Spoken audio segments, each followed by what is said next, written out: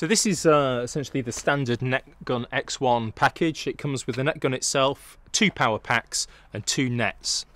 The first net is the mesh net, and that fires a 3 meter by 3 meter mesh net which the drone cannot penetrate. The second net, which is fitted in this case, is the spider net, and that fires out to about 20 meters, and that takes a drone out the sky that's flying higher in and around a building. So the net gun itself, that's the front of the net gun, that's the rear. You can unscrew the back of the grip.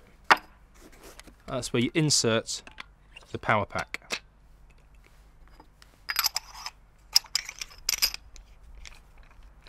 That's the net gun ready, armed to be used. Now to fire the net gun, you slide back the safety, point it at the device you're trying to take out the sky, and depress the firing button. It's as simple as that. So once the device has been fired, the net projectile comes out the head, this needs to be replaced, and the power pack with its CO2 canister also needs to be replaced. Let's first cover how you replace the CO2 canister. So you unscrew the back again, take out the spent power pack,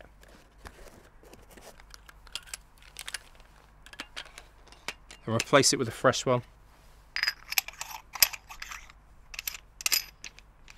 and retighten the screw.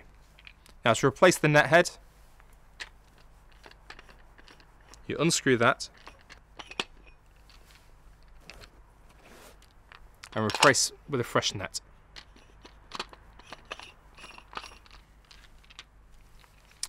That's the device ready to refire. With practice, you can get that down to about 10 seconds.